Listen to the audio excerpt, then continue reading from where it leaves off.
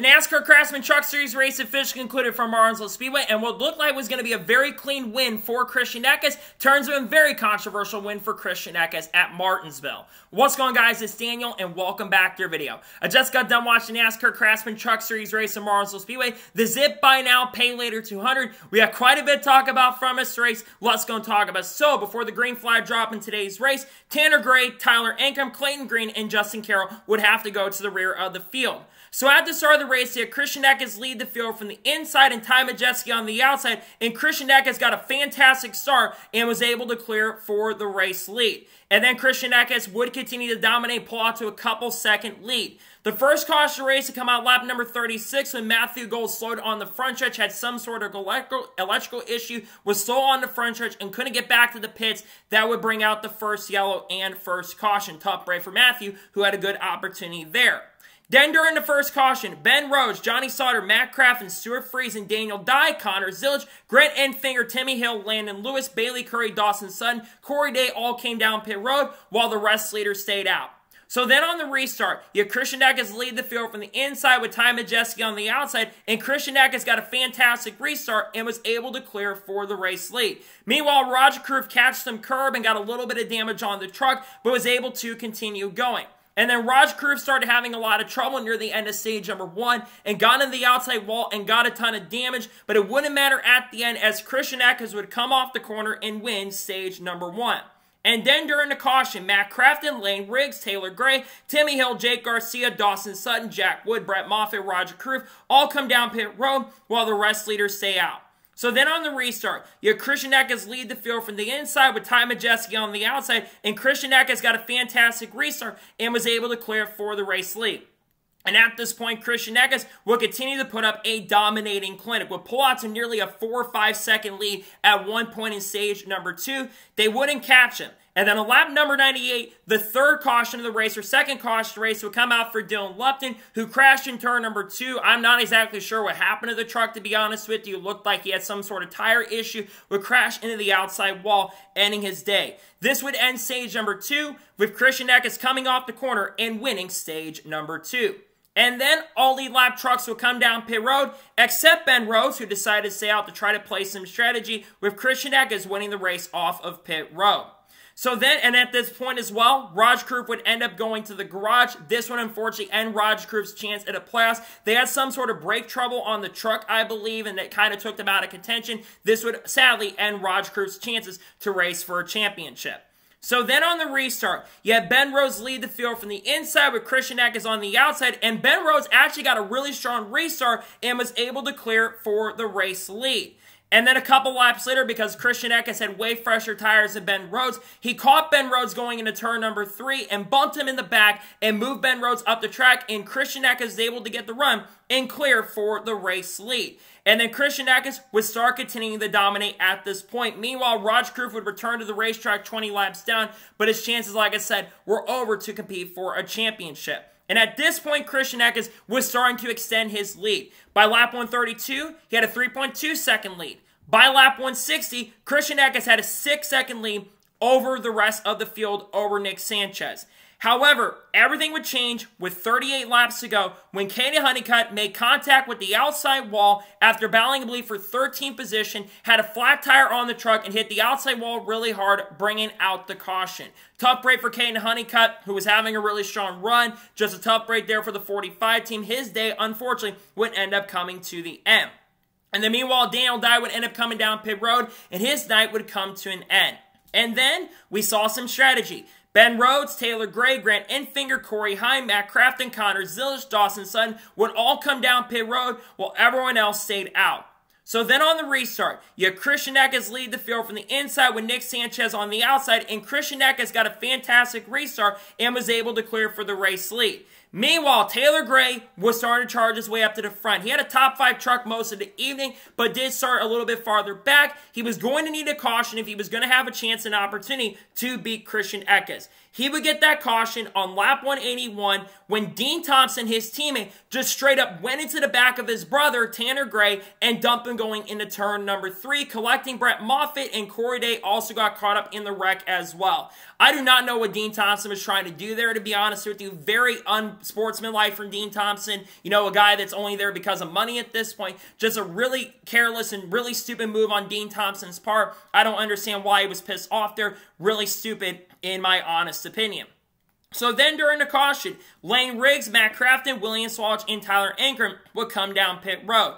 And then on the restart, you have Christian Eckes lead the field from the inside with Taylor Gray on the outside, and Christian Eckes got a really strong restart and was able to clear for the race lead. And Taylor Gray was about to make the move to try to get the lead from Christian Eckes. However, the final caution of the race would come out with 11 laps to go when Chase Purdy just completely sends it in the corner going into turn number 1, runs into Grant Enfinger, who spins into Stuart Friesen, and Johnny Sauter gets collected as well. Another stupid move by Chase Purdy. I do not know what he was doing out there. He had a really good night going, so pretty bad bonehead move on Chase Purdy's part, who got in the back of Grant Enfinger. That hurt their chances and cost him a shot at a really good run.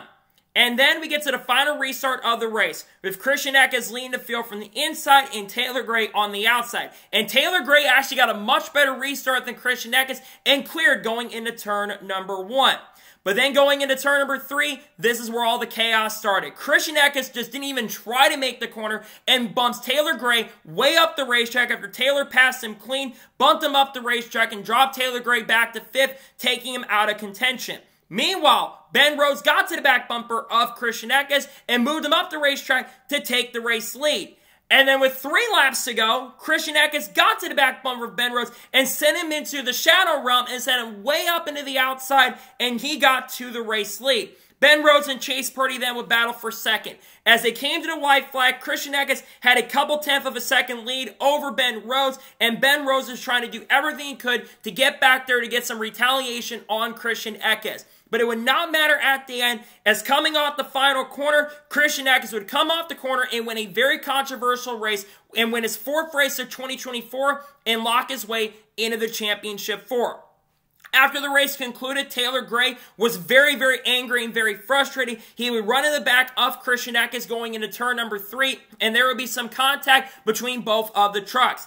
And then after the race concluded, we saw Taylor Gray get out of his truck. Media was trying to talk to him, but the security was basically telling all the media members, including Amanda Busick, to back off. Taylor Gray would walk back down to the racetrack to confront Christian Eckes on the win, and he was not very happy. Luckily, there was no pushing and not much pushing and shoving. There was a little bit of pushing that happened from Taylor Gray, but Christian just wanted to express his frustration with Christian Eckes after the race concluded. He was seeing red at that point and absolutely had every right to be pissed.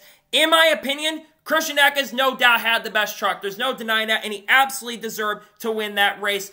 Until that happened. In my opinion, if you've got to move somebody out of the way like that multiple different times, not 1 time or 2 times, that is not the best move you can make on the track, in my opinion. But that's what happens when you have this winning your in system kind of stuff come into play. If the winning your in system wasn't a thing, I don't think you see Christian Eckes kind of do that stuff, because Christian Eckes would already be competing for a championship and would have already won the championship without these rounds and all that kind of stuff. But Christian Eckes, in my opinion, did have the best truck, but Taylor Gray absolutely has every right to be pissed off and frustrated. He got bumped multiple different times, and he passed him clean. Taylor Gray legitimately passed Christian Eckes clean for the win, and I think he just got dumped, unfortunately. He didn't get dumped completely and spun out, but he got dumped up the track, and Taylor Gray has every right to be frustrated. You know, he's very close to getting it done, and I get Taylor Gray being frustrated and upset, and he has every right to be frustrated, in my opinion.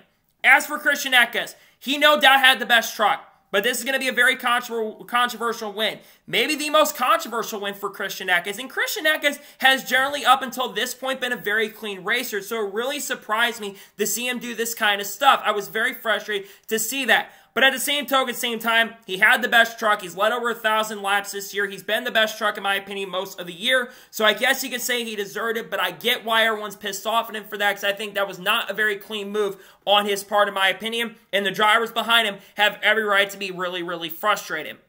So now we're going to go ahead and take a look at the race results, and I'll give my score and thoughts on today's race. So Christian Eckes picks up the win. Ben Rhodes finished a second, nearly came back to win this thing. He had a really solid truck tonight, had a top 10 truck, one of his better runs of the year, showed some really good speed. He gets a really strong top 5 finish in second. Great night for Ben Rhodes. Chase Purdy finished third. Yes, he had the controversy with dumping a couple guys in front of him, but he legitimately had a really strong truck tonight, ran top 10 most of the evening, qualified up front, and legit showed some good speed. Solid night for Chase Purdy, finishing in third. Taylor Gray finished fourth. I feel bad for Taylor Gray. It looked like he was going to win this race very fairly and very cleanly, and he just got dumped when it became very likely he was going to get it done. I get Taylor Gray's frustration. He still had a really great night tonight, but he's going to be disappointed. He will not be racing for a championship at Phoenix. He finishes in fourth. Nick Sanchez finished fifth. Nick had a top 3 truck all night. I really thought he was going to be the guy to have a chance to beat Christian. He just never had anything for Eckes or Gray at the end.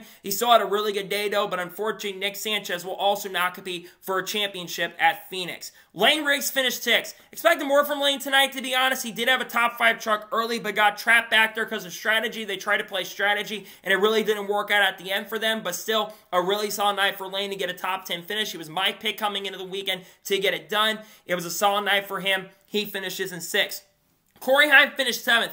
Kind of a disappointing night for him. Yes, he will be racing for a championship at Phoenix, but man, Corey Heim absolutely just did not have the truck tonight. It's kind of surprising to see this team be a little bit more mortal than they've been early in the year. He had an all-right night, ran top 10, but that truck was fading near the end of the event. He finishes in 7th. Tyler Ankrum finished 5th. After being awful in practice earlier today, they got that truck a lot better, and he comes home with a top 10 finish. A solid night considering how far they were back early in the race. A good night for Tyler. Unfortunately, he will not race for a championship at Phoenix by finishing in 8th. Grant Enfinger finished his 9th. He will race for a championship. He got into multiple incidents throughout the night, but still comes home with a very solid top 10 finish. They were terrible in practice, but they got that truck better. He finishes in 9th. And Stuart Friesen finishes 10th. A solid night for Stuart. Was inside the top 5 early. They got that truck all right and does get a very solid top 10 finish. 11th place finish for Ty Majeski. Majeski was up front, but unfortunately faded back near the end. He does come home with a top 15 finish. He will race for a championship at Phoenix. He had a top 3 truck most of the night. I think they pitted near the end of the race. It cost him a shot at a great run. He still finishes in 11th. Connor Zilisch finished 12th. Decent night for Connor. I think he had a top 10 truck. I didn't think he was going to have a chance to win, to be honest with you, but I do think that Connor Zilisch had one of the best trucks in the field without question at points. We've seen Kyle Busch, of course, have a chance to win in this truck. It was a solid night for Connor. He finishes in 12th. Matt Cratten finishes in 13th. William Swalch ran in the top 10 a lot of this race. He unfortunately, though, ends up finishing in 14th. Dawson Sutton with a solid top 15 finish, not a bad night, in 15th place. Bailey Curry finishes in 16th. Dean Thompson, who caused multiple incidents, he finished in 17th. Corey Day, who got caught up in a couple wrecks, he had an all-right night, ran top 20 most of the evening. He finishes 18th. Matt Mills coming back after being sent to the hospital for a couple days after the Connor Jones situation. He comes home with a top 20 finish. Not a bad night for Matt Mills in 19th. Jake Garcia finished 20th. I think that's his first top 20 in a long time. It's just been a disastrous year for the 13 team. He's not been much better than Haley Deegan this year. It's just been a struggle for the 13 team. He finishes in 20th. Timmy Hill finished 21st. Spencer Boyd finished 22nd. Lawless Allen finished 23rd. Clayton Green finished 24th. Justin Carroll finished 25th. Jack Wood finished 26th. Matthew Gold finished 27th. Johnny Sauter, after getting crashed out, finished 28th. He had an all-right night going early. He was running in the top 10 area most of the night. Just got caught up in a couple wrecks at the end and finished in 28th. Tanner Gray, after getting crashed out, finished 29th. Brett Moffitt, after getting crashed out, finished in 30th. He just never had the pace and speed tonight to get 10. Just not a good night overall for him.